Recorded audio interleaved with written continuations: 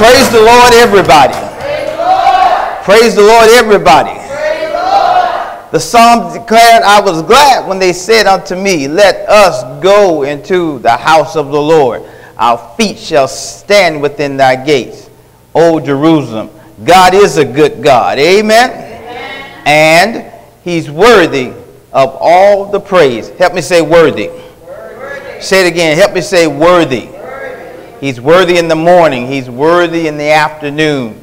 He's worthy in the evening. He is a good God all the time, and he's worthy of all the praise. Amen? I am Pastor Chips Davis of Ministries, located at 1801 Port Malabar Boulevard in the beautiful city of Palm Bay, Florida, where we offer you a refreshing impartation of God's Word. And right now we're going to move even further in our series for the year entitled, Let's Go Forward. And today I want to talk from this word, Jehovahjireh. Jehovahjireh. If you would, get your Bibles, turn to the book of Genesis, chapter 22. And we want to write these scriptures down. I'm going to be reading from the King James, and Pastor Bridgette is going to be reading from the Living Bible. Pastor Bridgette, I need you to start at verse 1.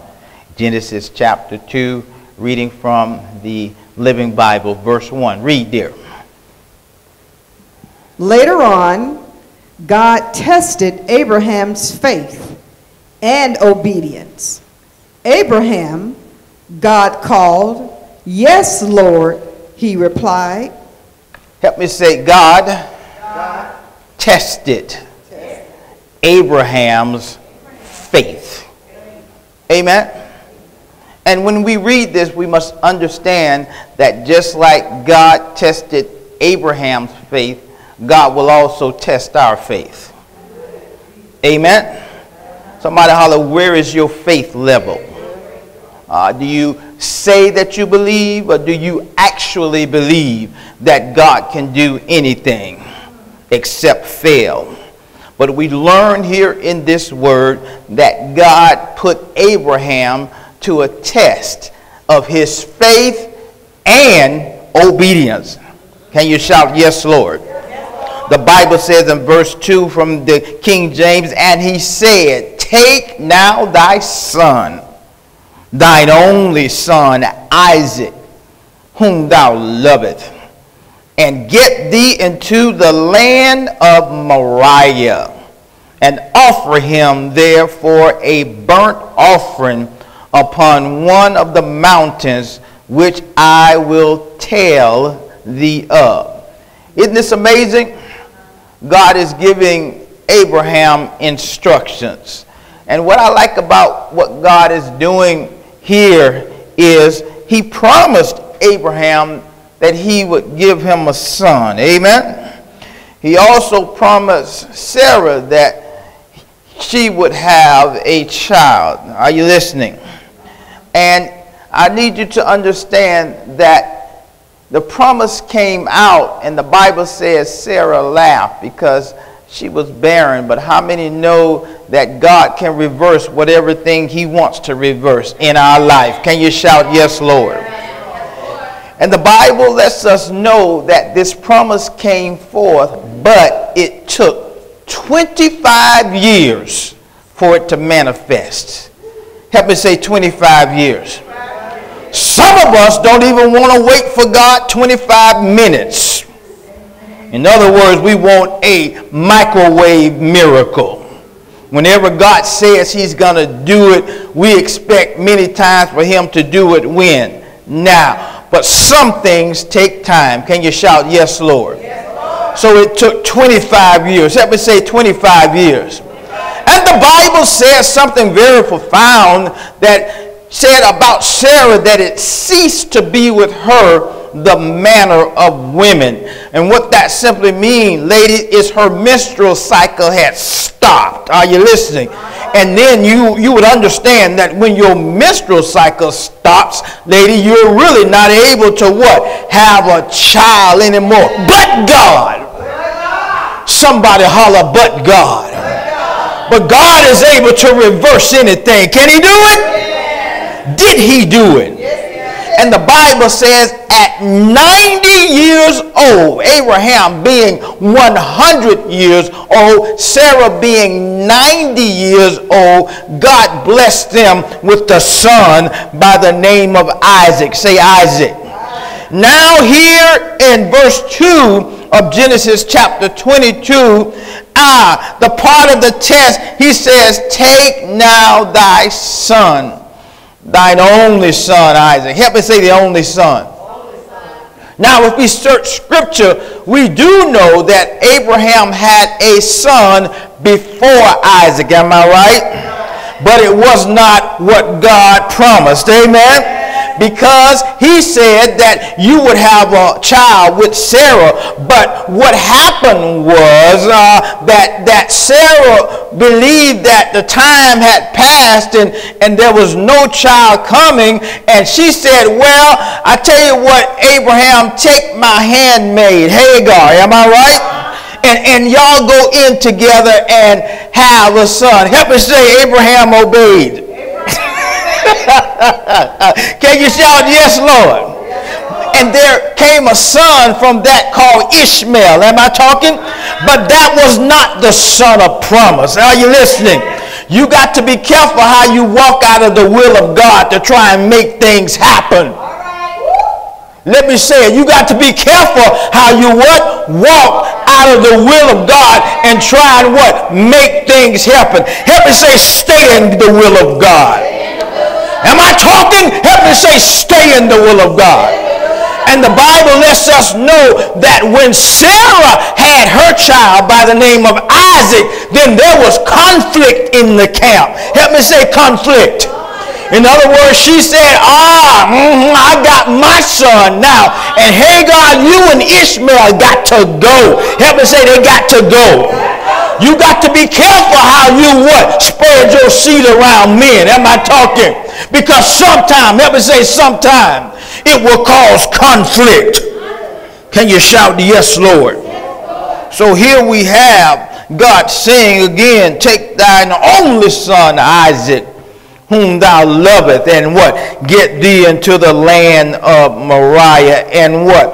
Offer him there for a burnt offering upon one of the mountains which I will tell thee of. Help me say offer him. Offer him. See, you must understand what God was telling Abraham. In other words, he was saying offer him. Help me say offer him. Offer him. As a burnt offering. Amen. You understand what burnt means, right? Help me say he's going to put the fire to it. Can you say, oh my? Bible says in verse 3, and Abraham rose up early in the morning. Say early in the morning. And what? Saddled his ass and took 2 of his young men with him and Isaac his son. And what? Clave the wood for the burnt offering. You see that? And what? Rose up and went unto the place of which God had told him. Help me say he got up early. Now you see, you must understand that him getting up early was probably his best move. Because if Sarah had been up, amen, she probably would stop him from taking her son. Am I talking? Help me say sometimes you got to get up early. The Bible says in verse 4, then what? On the 3rd day, Abraham lifted up his eyes and what? saw the place afar off. Can you imagine what he was feeling at this time? He obeyed God, and he showed his faith by obeying God. But help me say, the closer he got. Are you hearing me? The closer he got to that place. Can you imagine how he was feeling on the inside, knowing that his obedience could possibly cause him his son's life? But help me say, obey God. What I see in this word is many times God's not going to tell us the whole story. He's not going to tell us everything right then. But you have to walk by faith. Help me say, walk by faith. You got to get in his will and stay in his will. And know that the will of God is going to be done whether I like it or not. But it's my job to be obedient. Can you shout, yes, Lord? Help me say, it's my job to simply obey God. Can you shout, yes, Lord? Verse 5, the Bible says, and Abraham said unto his young men, abide ye here with the ass, and I and the lad will go yonder and what? Worship. Watch this. I like these last words. And come again to you. Help me say, that's faith talking. He's told the men, you stay here. Me and my son Isaac, we're going to go and we're going to worship God. And we are going to come back. Can you shout, yes, Lord? Who knows the plan of God? Help me say, no one. Except God reveal it to it. But we can speak faith. Amen. Help me say, we can have the ability to what? To call those things that be not as though they were, just like God did. Help me say, faith is moving through the mouth of Abraham. Can you shout, yes, Lord? Can you shout, thank you, Jesus? Verse 6, the Bible says, and Abraham took the wood of the burnt offering. You see that? And what? Laid it upon Isaac, his son. And what? He took the fire in his hand and a knife. And they went both of them together. Help me say, father and son. Now that's a beautiful picture right there. Father and son walking together. You got to be very cautious, lady, when you choose the person that you want to lay with. You got to understand that it can't be just one day, can't be just one night. But you want the type of man that's going to be able to walk with his children. Am I talking? You want the type of man that's going to be in the child's life. Not somebody that will sleep with you and run to the next woman and run to the next woman and run to the next woman, and they're not a part of the child's life. Help me say, learn from Abraham. He and his son walked together. Can you shout, yes, Lord? Verse 7, the Bible says, and Isaac spake unto Abraham, his father, and said, my father. And he said, here am I, my son. The Bible says, and he said, behold the fire and the wood, but where is the lamb for a burnt offering? Say, oh my. The wisdom of Isaac was asking his father, I see the fire, I see the wood, but I don't see the lamb. Are you listening? In other words, the scripture doesn't tell us how old Isaac was, but he was old enough to understand that something was missing from the sacrifice. Can you shout, yes, Lord? Can you shout, thank you? The Bible says what in verse 8?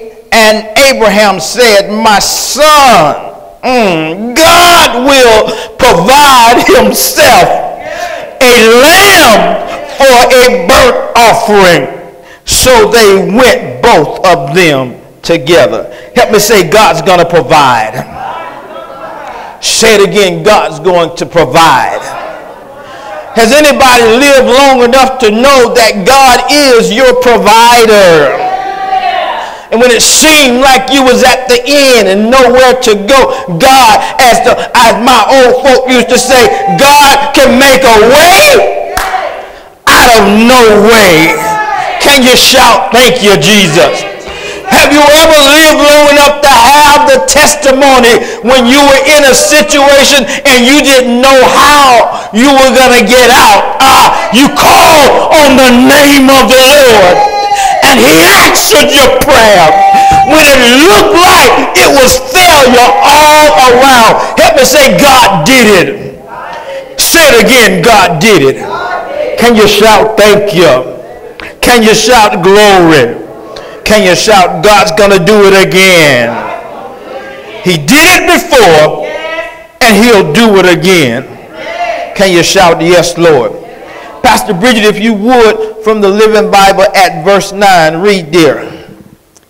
When they arrived at the place where God had told Abraham to go, he built an altar and placed the wood in order, ready for the fire. Help me say, he built the altar and he laid the wood in place. Look at the obedience of Abraham. Oh my God. God promised him he would have a son. And it seems as though God's getting ready to take the son away. But I like what Abraham did. And many times in my mind, I ponder, would I be able to do what Abraham did? Oh, my God. Would I be able to do what Abraham is doing right now? And I say to myself, God, I'm glad that you used Abraham and not Pastor Chips. Amen. Ooh, can you shout, yes, Lord? Yes, Lord. So the Bible says what? He put and built an altar and what? Placed the wood in order. Help me say in order. Continue reading, Pastor Bridgette. Ready for the fire. Ready for the fire. And then tied Isaac and laid him on the altar over the wood. Oh my gracious. Wow. Can you picture this? Abraham taking his son, the son of promise, and what? Laid him and what? Tied him down. Help me say, oh my. Lord have mercy. Ooh, verse 10, read, Pastor Bridgette. And Abraham took the knife. He took the knife. And lifted it up to plunge it into his son. He took the knife to what? Plunge it into his son. To slay him. To kill him. Because that's what God said do. Am I talking? Can you shout, yes, Lord? Who in their right mind would do what Abraham is getting ready to do? Help me say, you got to learn how to obey God. It may not make sense to you, but God is God over all. And we've got to learn that even in our natural mind that it may not make sense. If we obey God, God has a way of working it out. All right, can you shout, yes, Lord? Have you ever been in a situation that God worked it out? You didn't see how it was going to happen. You didn't see who it was going to happen with. Help me say, but my faith caused me to obey God. And God turned an adverse situation into a praise. Can you shout, yes, Lord? Can you say thank you? Continue reading, Pastor Bridgette. And Abraham took the knife. And lifted it up to plunge it into his son to slay him. Read it, verse 11. Read it. At that moment, the angel of God shouted to him from heaven, Abraham. Listen. Can you imagine over the 100 years of Abraham's life, all of a sudden, the angel of the Lord called his name twice. Help me say, that was the great call. That's a great call. Help me say, that's a great call. Great call. In other words, he was getting ready to plunge the knife into his son, but God called out to him 2 times. Help me say, Abraham. Abraham. Abraham. Abraham. And he said what? Yes, Lord. Woo! Can you shout, thank you? Yes, Lord. Can you shout, glory? Glory. Pastor Bridgette, verse 12, read. Lay down the knife. Put the knife down. Don't hurt the lad in any way. Don't hurt your child in any way. Stop right there. Men, don't hurt your children in any way.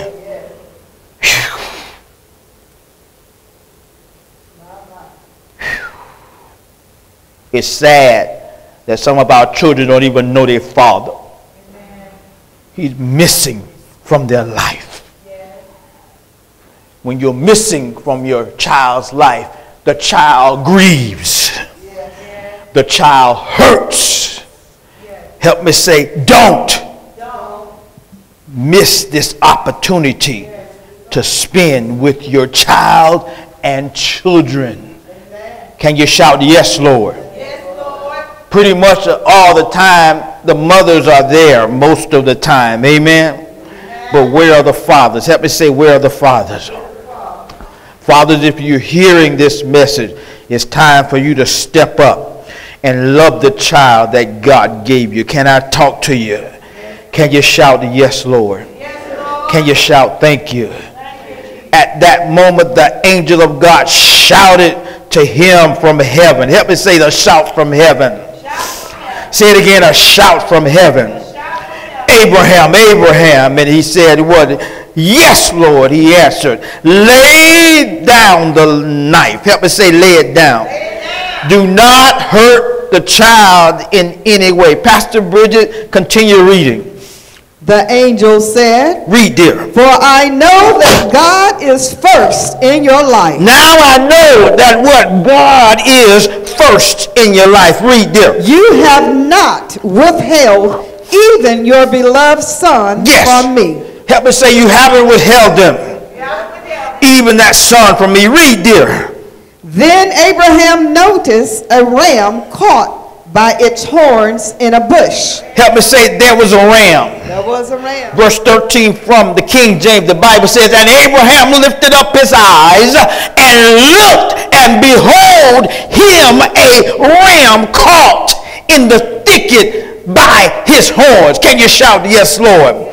And the Bible says, and Abraham went and took the ram and what? Offered him up for a burnt offering in the stead of his son. Help me say, God can make a way out of no way.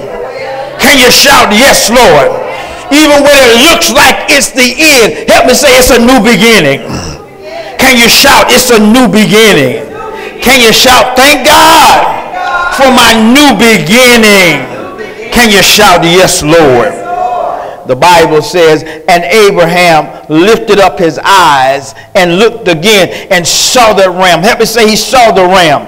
Verse 14, the Bible says, and Abraham called the name of that place Jehovahjireh. Woo, help me say Jehovahjireh. The simple meaning of Jehovahjireh means God Jehovah is able to provide. Amen. Help me say, God is my provider.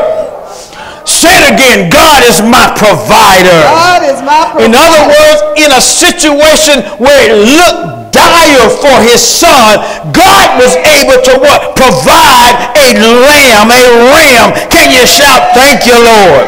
Has God ever provided anything for you? Has he ever made a way out of no way for you? Has he ever opened up doors for you? Has he ever what showed himself to be God Almighty? Then give him a praise. Give him a hallelujah. Give him a thank you, Jesus. Somebody holler, Jehovah Jireh, my provider, because he provided for me this day. Help me say this day. In the mount of the Lord it shall be seen. Help me say this day. The Bible says in verse 15, and the angel of the Lord called unto Abraham out of heaven the second time. The Bible says in verse 16, and said, by myself have I sworn, saith the Lord, for because thou hast done this thing, and hast not withheld thy son, thine only son. Verse 17, I'm getting ready to jump for joy now. The Bible says that in blessings I will bless thee. And in multiplying I will multiply thy seed as the stars of the heaven. Help me say obedience opens up the favor of God. Help me say obedience opens up the bountiful blessings of God. Help me say obedience opens up that large room of blessings. I don't know about you, but I want to be where I obey God so he can call my name and he can say, I am getting ready to bless you with blessing after blessing after blessing after blessing after blessing because of your obedience. Can you shout, yes, Lord? Can you shout, thank you, Jesus? Can somebody say Jehovahjireh? Say it again, Jehovahjireh. God, my provider. Can you shout, yes, Lord? Multiply thy seed as the stars of the heaven, and as the sand which is upon the seashore. And thy seed shall possess the gate of his enemies. Woo. Can you shout, yes, Lord? In other words, the son of promise is going to be able to stand against the enemies. And I don't know about you, but Psalm 127 lets us know that blessed is those that have their quiver full of children. They'll be able to stand in the gates. In other words, what that is telling us, that we the parents are getting older. Am I right? That's why we need to what? Be a part of our children's life. So as we get older, our children can stand for us. When our mind is not functioning the way it used to be 20, 30, 40, 50 years ago, our children can stand. Help me say our children can stand. And what? Speak for us and cause the things that God has blessed us and prosper for nobody to what? Be able to take them away from us. Help me say the son of promise. Say it again, the son of promise is going to be a blessing to Abraham. Can you shout, yes, Lord? Verse 18, the Bible says, and in thy seed shall all the nations of the earth be blessed. Help me say all. Every nation that's being blessed now is because of Abraham's obedience. Are you listening? Amen. And this is why we should never forget about God. Yeah. Amen? And say and. Even though there are generations that happened that we have never seen, those generations were in place for us to be where we are today. Yeah. Can you shout, yes, Lord? Yes, Lord. Our fathers and our grandfathers and our great-great-grandfathers and so on and so on. Many of them walked in obedience in order to what? Pave the way for us to walk where we walk right now. Can you shout, yes, Lord? Yes, Lord. Can you shout, thank you, Jesus? Thank you, Jesus. Verse 18, and thy seed, again, listen, and in thy seed shall what? All the nations of the earth be blessed, because thou hast obeyed my voice. Yeah. We need to say, thank you, Abraham, Thank you, Abraham. for obeying God. Yeah. Woo! Help me say, what a test. What a test. What a test he had to endure. That's why he's mentioned, amen, in what we call the hall of faith, because his faith was really unmatched for someone at that time. Amen? That he simply heard the voice of God and he obeyed God even to the point of getting ready to what? Plunge a knife into his only son. Help me say, but God. But God. And listen, people of God, if he did it then, help me say he's the same God. If he did it then, he's able to what? Do it now. Yes. Can you shout, yes, Lord? Yes, Lord. So we simply have to obey God. Help me say Jehovahjireh. He's my provider. Listen, people of God, this simple message came in the midst of us talking about Moses and their experience. And what I need to let you know, that when God gave me this Jehovahjireh, he allowed me to understand that when God caused the children of Israel to exit out of Egypt, it was estimated over 6 million people left. Over 6 million people left out of Egypt. Say 6 million. Can you imagine how much food it was necessary to feed over 6 million people? Help me say Jehovahjireh. Say it again, Jehovahjireh. In other words, what I'm getting you to understand, that even the blessings that are getting ready to happen to the children of Israel, it was because of Abraham's obedience. That even now Moses and the children of Israel is going to be blessed. Can you shout, yes, Lord? And God is the same God. Say the same God. He's blessing. After generation he blesses, and another generation he what? Blesses, and another generation he what? Blesses, and what? Another generation he blesses. And in our time, do we not know that God is still what? Blessing. Help me say Jehovahjireh. So I say to you, if you're out of the will of God, you're really not receiving the total blessings that God has for you. So the Bible simply says, the day you hear the voice of the Lord, harden not your heart. It's time now to get into the will of God and stay there. Amen.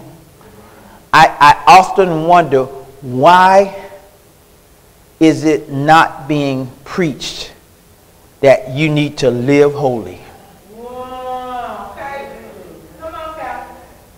Let me say that again. Why is it not preached anymore that you need to live holy? Not just come and give the preacher your hand, not just be baptized, but you need to live holy.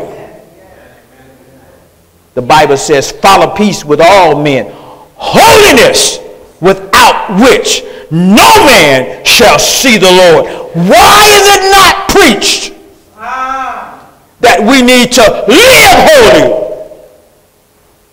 The decisions that we need to make every day need to bring us closer to God, not further away from God.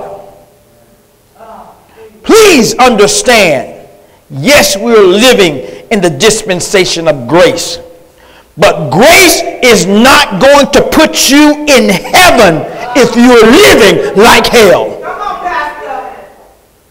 All grace does is stop God from killing you the moment that you sin. But grace gives you time to repent. Now, if you don't repent, then you're still under the curse. And that means you are still living a sinful life, a sinful lifestyle. And that means that grace will not save you if you want to live like hell. Can you shout, yes, Lord? Yes, Lord. So it needs to be preached and preached and preached again. It's almost like sometimes I feel that I'm the voice crying in the wilderness. But you got to prepare to meet Jesus. You got to prepare your heart. You got to prepare your mind. You cannot walk with the world and be a friend of God. It's one or the other. So I say to you, yes, God is our provider. But he also says, let the wheat and the chaff grow together. Now let me explain that. Wheat grows, and we need the wheat. But there's like a vine, or it wraps itself around the wheat. It's called chaff. We don't eat that. But if we tried to separate the chaff from the wheat would die. So God is saying, let the good and the bad grow together. But in the day of harvest, God says he's going to do the separating. He's going to separate the sheep from the goat. And you might, listen, a lot of times the chaff looks like wheat, but it's a weed. Help me say it's a weed. It grows up just as tall as the wheat, but it's the weed. Help me say a weed. You need to understand that God is going to separate the right from the wrong. God is going to separate the holy from the unholy. God's going to separate the righteous from the unrighteous. God's going to separate the worthy from the unworthy. God's going to separate the right from the wrong. And I don't know about you, but when God gets ready to separate, I want to be on the right side. Can you shout, yes, Lord? But I've got to live this way. I've got to live it. So it's just not enough to just accept Jesus in your heart. Because when we call on him, he'll answer. But we've got to now adopt a lifestyle of godliness. You can't be fornicating. What is fornication? Any type of sexual activity. Kissing, hugging, touching, licking, Yes, come on, Pastor. And you're not married. Right. It's a sin. Yes. And God knows sin. And he says very clearly, for the wages or the payment of sin is death. So you can't act like you're married and you're not married. And marriage is reserved in God's eyesight only for the man that was born a man and a woman that was born a woman. No transgender, nothing. No cutting off or adding anything. No lesbians, no. No homosexuals, no. That's the world's interpretation. But God's word is holy. And God's word is going to stand in the end. And he says, what? A man and a woman. Amen? And then he wants them to live holy. So that their children can be what? Blessed. And what? Live holy. Can you shout, yes, Lord? Somebody holler, Jehovahjireh. Say it again, Jehovahjireh. He's my provider. Has he ever provided for you? Is he providing for you now? Help me say, he's God. And he's worthy of his praise. So I say to you, if you're out of the will of God, if you cross some lines in your life, and this word of God is now letting you know that what you're doing is wrong. My bishop, the late L.T. Weaver Sr., says these words. If you want to do right, just turn right and go straight. Help me say, turn right and go straight. In other words, God's saying that whatever sin that you've done, even up to this moment, when you confess and say, God, come into my life, help me say my past is past. Now it's time now to what? Write new history. It's time now to what? Seek the Lord while he may be found. It's time to call upon him while he's yet near. Because it's coming a time when we will move from this realm into eternity. That's right. Yes, Lord. Amen. Pastor Bridgette and I went to a funeral on yesterday. Young man was 24 years old. Dead. 24. I'm 60. Whew. And to tell you the truth, at age 24, I wasn't even living right.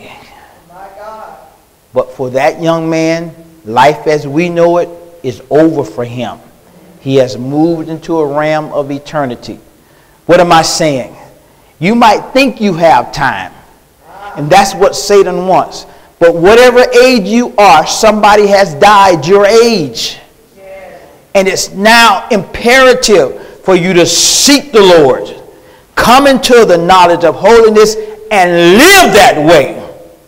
So that when the time of transition comes, absent from the body, present with the Lord.